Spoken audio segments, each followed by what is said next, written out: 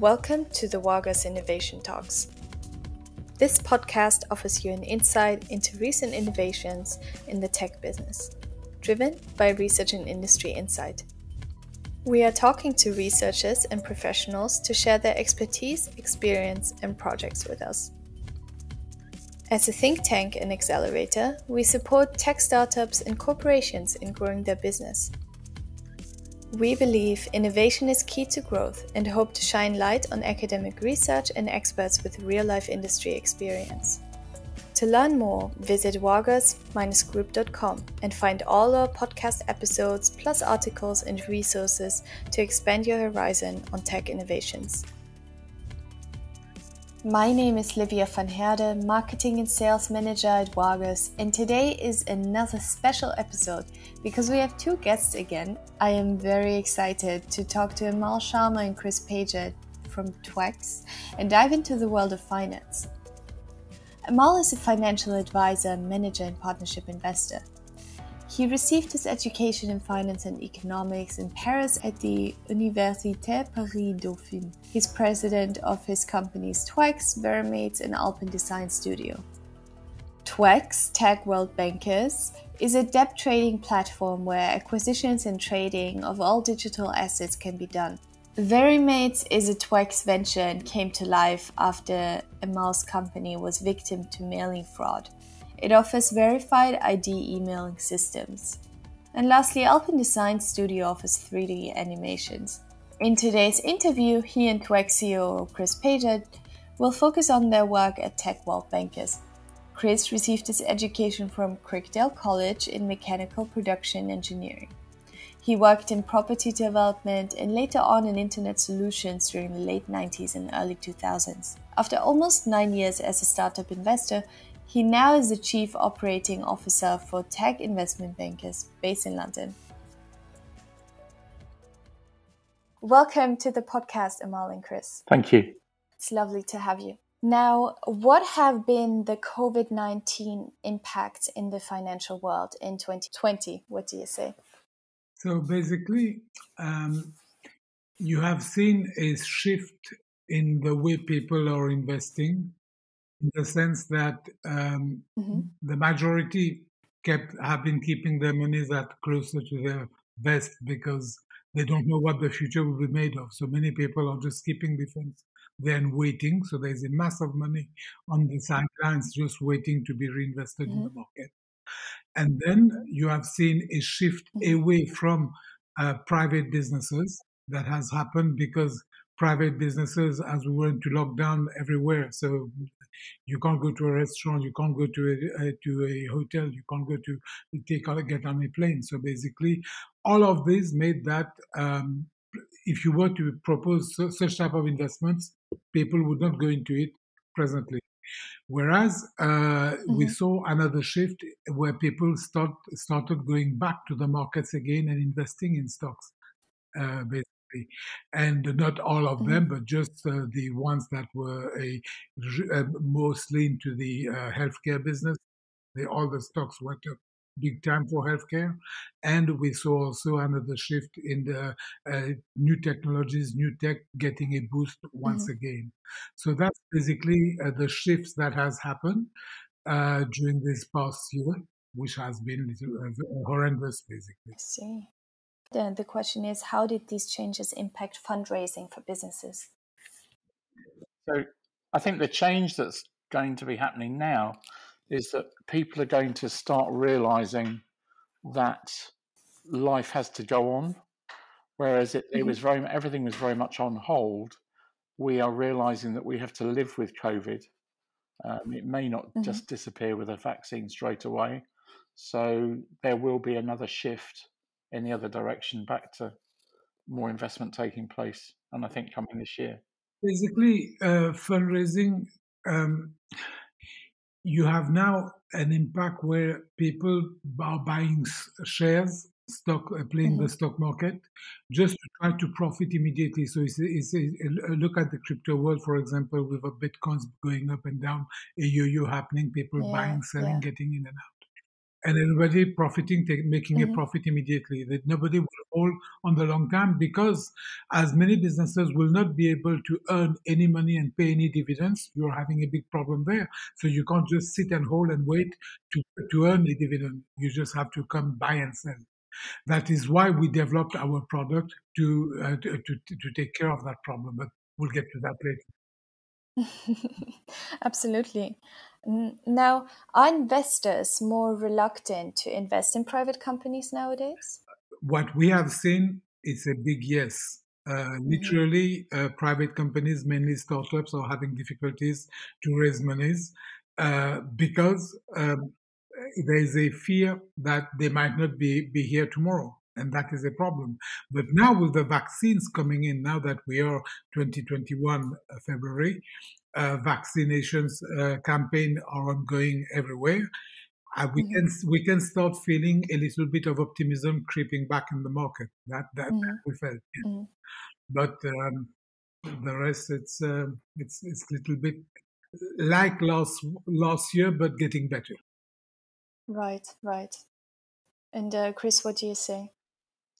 Yes, I agree completely. I think, as Amal said earlier, there's a lot of money floating around. People have been sat on it, and they realise that there's no good keeping it there. And let's face it, banks are going to be charging people to have money in their account, so they need to start making investments.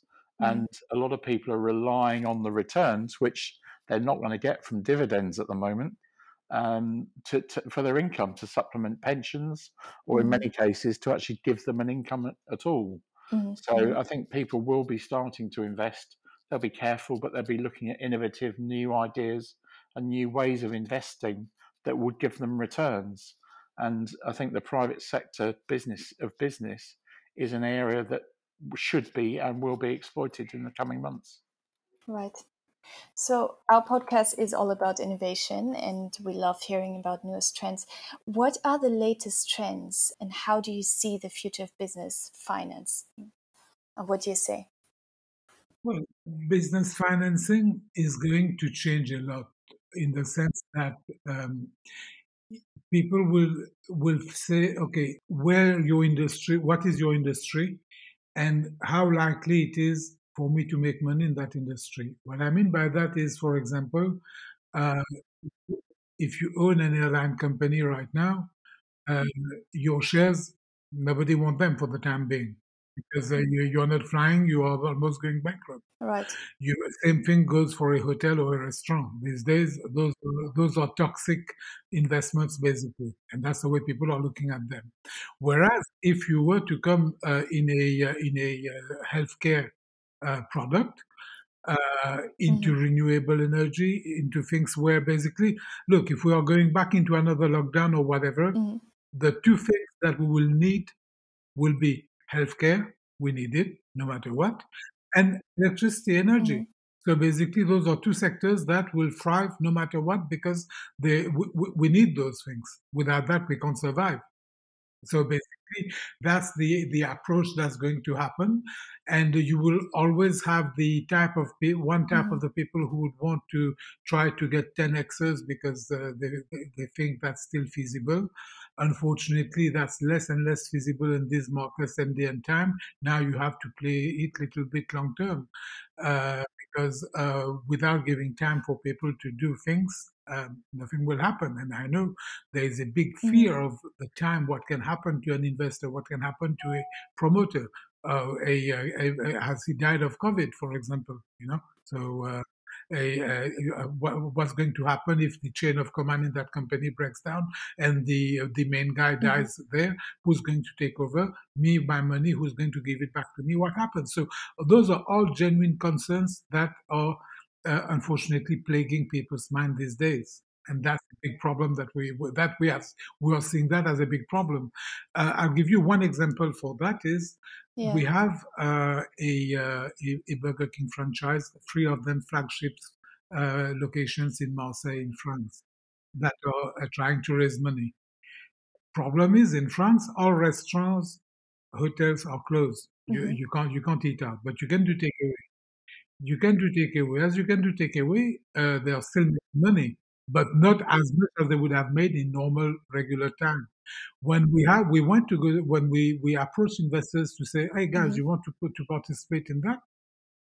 Invariably we had, yeah, we understand that they are doing takeaways, but the problem is they can't open their doors. So why should we give the money now? Maybe we wait till they can open their doors, then we'll get into it. So we are finding out that there are many situations where no matter how good the business is, because people will always eat this type of fast foods, so they will always eat that and convenience fee, bad eating habits or whatever. We're into that right now, but, Right. but that will always thrive. It's a business Yeah. model that will always make money. So basically, even in those type of businesses, money is not flowing in. So you're finding out that there's a humongous shift. On the other end, we also have another client who is manufacturing a drug that has been already FDA approved and is now going to come on the market in the EU.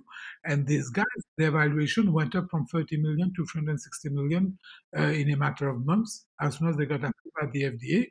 And that's like 10 times your share value in not even 45 days. You know, so and basically there, why? Because it's healthcare and it's going to work. And besides, okay, they have got something else going on for them because many people who suffered COVID afterwards, they have got plenty of bowel problems, and their medication takes care of that. So basically, it's something which is to stay, Yeah. unfortunately, and that will not pass overnight. So when you look at now, when you step back and you look at these two situations I've given to you, both in real life should be interesting, but one not overly so more than the other. Except that here you are finding out that with people's frame of mind, and that worldwide, it's not only in the US or in Europe, it's really around the whole globe. What you're finding out is that these people are coming in and saying, wait, healthcare, yeah, COVID is taking care of it. Yeah, let me go for it. I want that. The other one, food, yeah, but they can't open. Oh, there's takeaway, but doesn't matter. They still can't open. Yeah, we can wait. Let's wait and see what happens. That's I guess the best resume I can give you on the market approach that we are seeing at our level. Of course, other people might see other things, but us, that's what. Yeah. Yeah, well, that was very interesting. Chris, what do you say? What are the latest trends? Do you have some insight? Yeah, I think that the food thing's really important because everybody's got to eat, and we have there's another business which is a restaurant.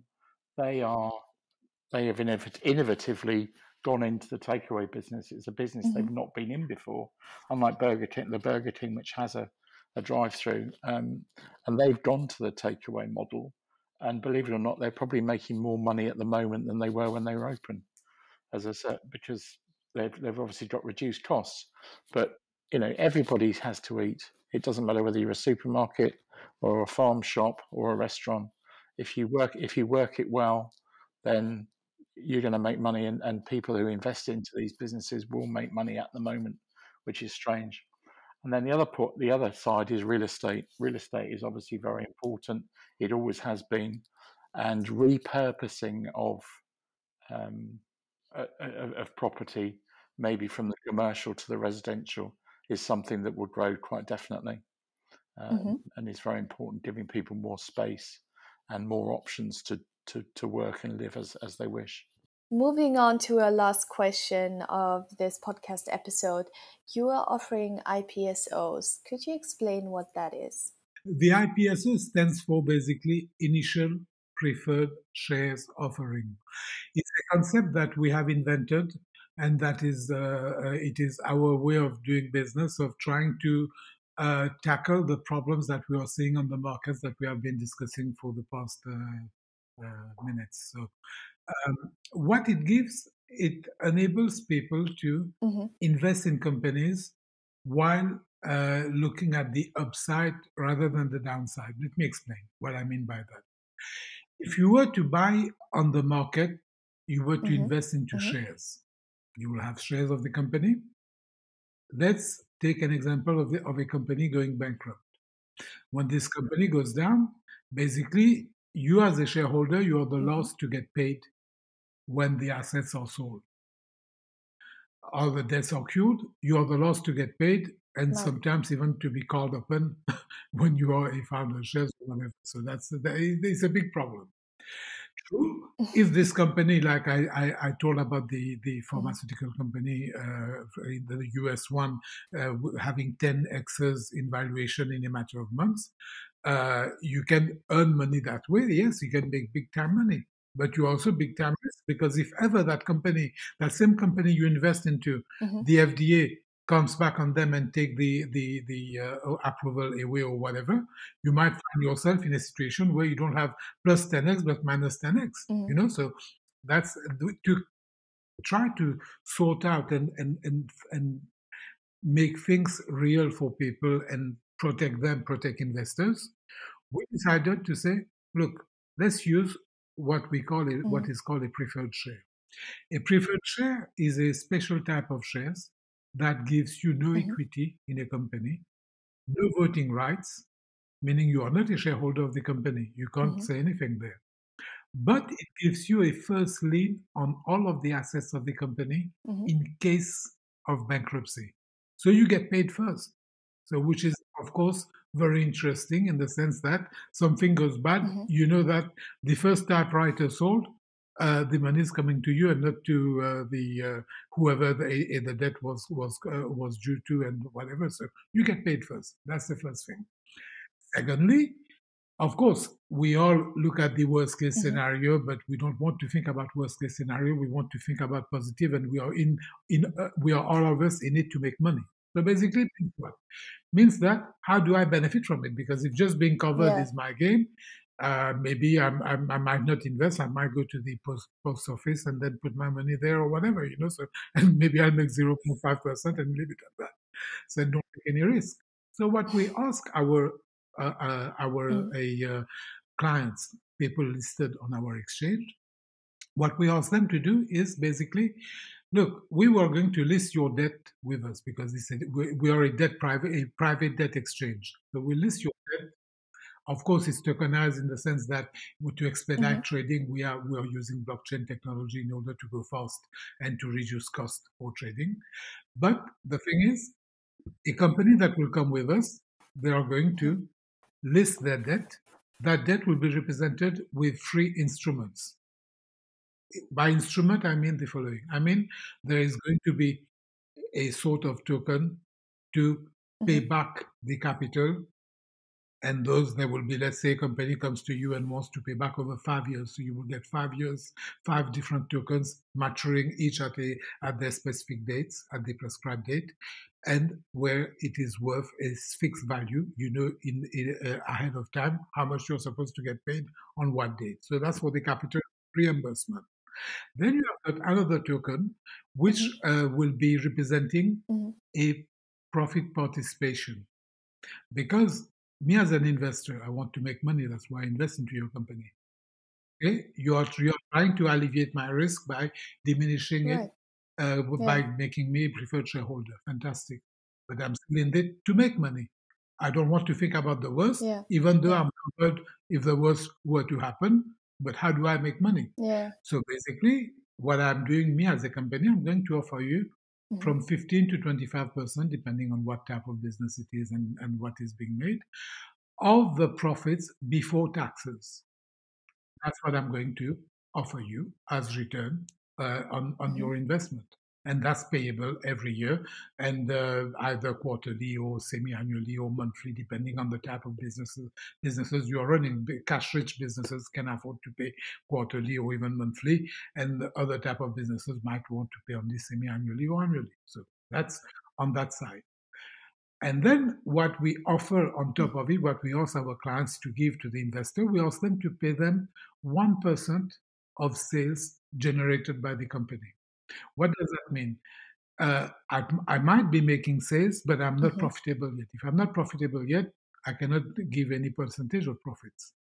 But while you, as an investor who helped me to get there, and I'm supposed to thrive later, but you helped me to get started. I need to reward you for waiting, and the reward is whenever there is a sale, 1% of it is coming back to you. So until the time that I start making money with the profits, and then you get both until you are taken out, meaning that your capital is repaid back, and then everything is merged and terminated, and you're good.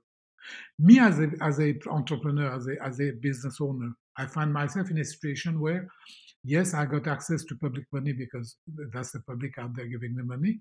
Yes, my assets are all blocked in their favor in case of bankruptcy. I get that. It's normal. Yes, I have to pay 15, 20% of my profits, or maybe even 25. But then it's normal, because if not, why would they come to me if I don't reward them handsomely? Because they're taking a risk on my dream. It's not their dream. So I have to pay them, these people. And yes, I have to pay to give that 1% of total sales that I'm generating in order to keep them happy while the profit starts. But then all of this, there is an end date to it. The end date is prescribed by me based on my capacity to reimburse the debt, based on what I assume in my business plan will be my march towards profitability and capital repayment. And I say, yeah, I need 6 years, I need 7 years, I need 5 years, whatever it is, to pay it back. That's what I take as time. But after that time is over and I've paid it back, I've got nobody there. They are good. I don't owe them anything anymore. I don't have shareholders. I don't have dilution of my capital. I don't have any of these things. So that's basically what is an IPSO, initial preferred shares offering. And the way we structure it for people, for clients, companies listing with us, when they come in, we will go ahead and approach the US SEC in order to get their offering registered, in order to enable us to approach accredited qualified investors, of which we have about 6,000 that we know, and whom we are going to contact and say, hey guys, look at this business. Here's a link to our site with a video presentation with the value proposition. Check it, and if you want to get in a call with the promoter, let us know. If you're interested, please come on in. So that's mainly reserved for big ticket investors. Minimum investment in that case will be 25,000 and above. So they will come in, check it out. Then, as we are allowed to accept up to 100, 150 people from each EU country as non-accredited, they can come into and invest any amount they want. Maybe if they want to invest 100, 200 euros, 300 euros, or whatever, they could do it potentially. And there we have a counter from each country because we are not authorized by our licenses to go above 150. Also, the other thing that we will do for this client is that as soon as the documents or the potential to approach accredited qualified investors around the world is given by the US SEC, as soon as we have that, we will prepare a legal prospectus. We have got a legal department, and we use it in order to prepare that prospectus. And that prospectus will define mostly all the risk factors, meaning that you as an investor, when you come in, you need to know what are the risks, what you are getting yourself into, how you could lose your money.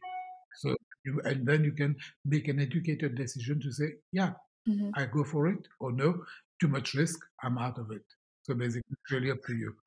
But you have all these disclosures, you can take a look at it and go for it, knowing that, there are industry risk and specific risks pertaining to one specific company. So you'll have to go through all of that and make your own mind and see if that is interesting for you.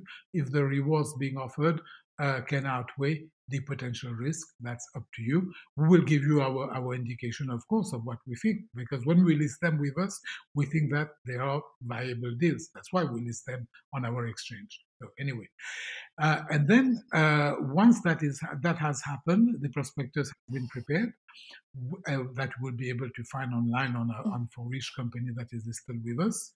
We also acquire QC PNISIN numbers, which are basically identifiers that enable the people there to identify a security being offered, and then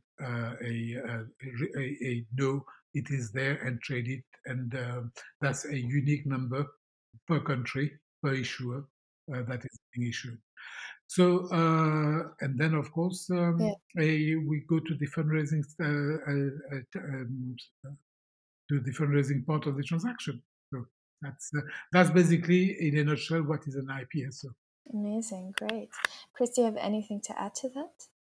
Yes, I think that's a fairly in-depth explanation. The key benefits really for both borrower, so our client, and lender or investor, is that firstly the business itself gets its money, which is the key important thing. As we said, at the moment it's difficult, and the reason it's happening is it's in a very simple format, which is debt.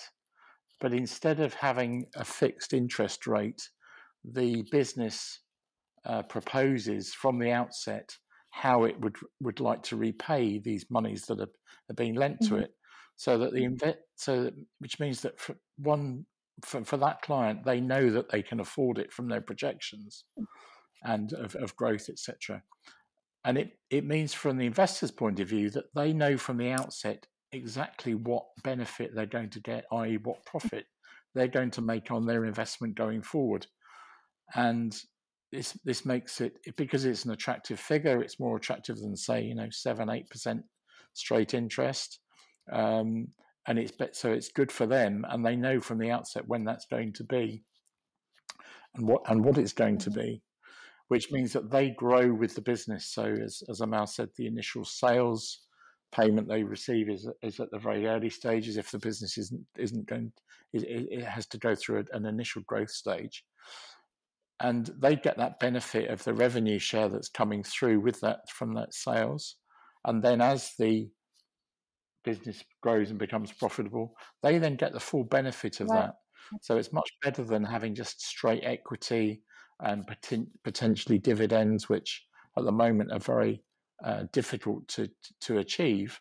With a bit the pre-profit payments being proposed and made, they're likely to make more money than they would do if they invested in different ways. So it's advantageous both ways, and it works well for both investor and borrower. There is also the benefit that any of the investments in part can be traded, can be sold if the investor wants to get liquidity back into their investment quickly. Details of this are all available and discussed. It's probably best not to go into it now, but it means that it's granular investment, and it gives a lot of flexibility to what's happening. But the benefit is it works. It's a win-win situation for both investor and our clients. Oh, that's great. Amazing. We've reached the end of our podcast episode. Thank you for your insight, Amal and Chris. It was a pleasure to have you both on the podcast. Thank you, Livia. Take care. Thank you, Livia. You can read more at wagas-group.com. This has been your Innovation Talks podcast, produced by Livia van Herde. Make sure to check back next month for the latest insight in innovation.